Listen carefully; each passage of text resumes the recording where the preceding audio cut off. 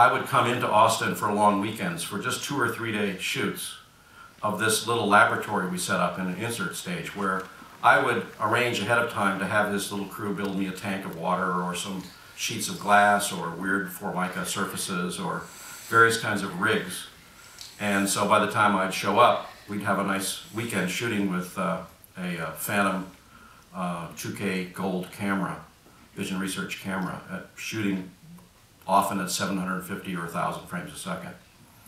And I was working with Dan Glass, who was really the effects supervisor on the film, you know, much more involved in it than I have been, really creating elements for Terry. My job was not to create shots. I thought initially I might create shots. And I started, you know, the first day there, I started doing storyboard drawings. I said, Terry, you know, how about this? There's a big asteroid collides with the Earth and all this stuff. He said, no. He doesn't like drawings. He doesn't like storyboards. He doesn't even like planning. And he hopes that some mysterious, unexpected event is going to happen while the camera happens to be running. And I thought, this is totally cool. This is more what I think filmmaking should be like.